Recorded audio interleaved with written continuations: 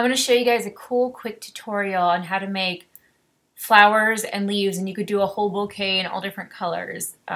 This was a tutorial I found online one time, and I really want to share it because it's really cool. So I've got my swatches panel out. I want to select the pen tool, and I want to make sure I don't have a fill, so I'm going to start out making leaves, and I've got a green color. Well, actually, let's start out with I'm going to try a darker green. So let's do a dark green color. And I'm just going to do a line segment, a sort of wavy thing. It's just one line. Now I'm going to select a different color. Let's choose this really light green. And I'm going to do another line that's right near this one. And I don't want the ends to connect. I want these two separate lines. And then now something we want to do is we're going to do a blend on these lines. So we're going to go over to our blend tool and double click the blend tool. Don't just click it once, double click it. So this gives us the options. From this drop down menu, we want to select specified steps. And I'm just going to select 8. We can adjust that if it doesn't turn out the way we want it to, but I'm going to do 8. Say OK. And then I'm not going to actually use the blend tool here. I'm going to select both of these. I'm going to go up to Object, go down here to Blend, and then say Make.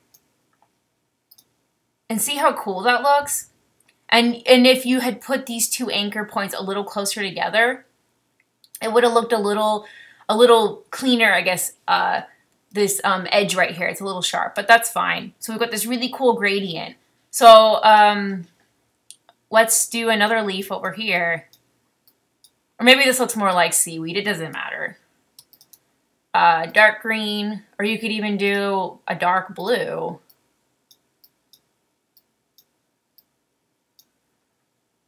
I'm going to select both of these with my direct selection tool, Object, Blend, Make. And see, it looks really cool with really dark and really light colors. And so if you wanted to, you could just copy these. So you could hold down Option and drag them. You could resize them, rotate them, and see how you could do, potentially you could do one branch like this and then just copy it and rotate them and stuff. I mean, it doesn't take that long to do, so I think it would look better just to draw a whole bunch. So let's do flowers. So I'm going to select the pen tool. Let's do magenta for one color. So I'm going to choose magenta. Sure, that's fine for one side of the flower. And then let's say this orange color.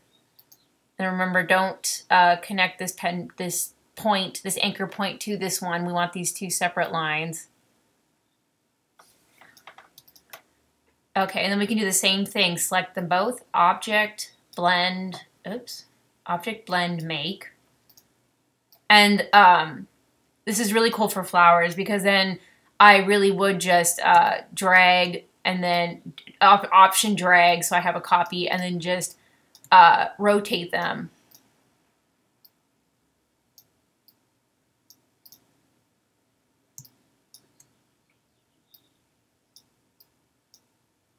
And so then, as you can see, if you had a whole bunch of these,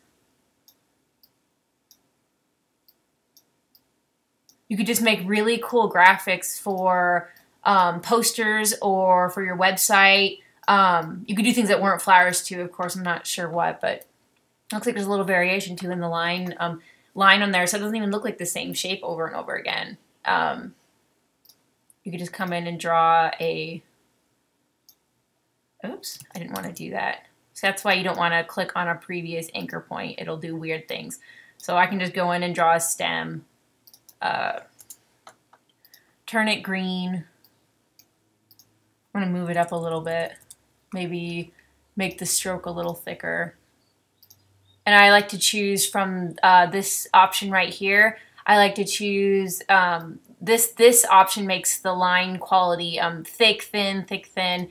And so it's kind of nice. It kind of looks more organic.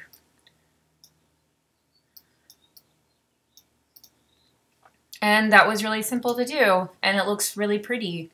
So thanks for listening to this tutorial. Leave any comments if you have any questions or just leave comments. Thank you.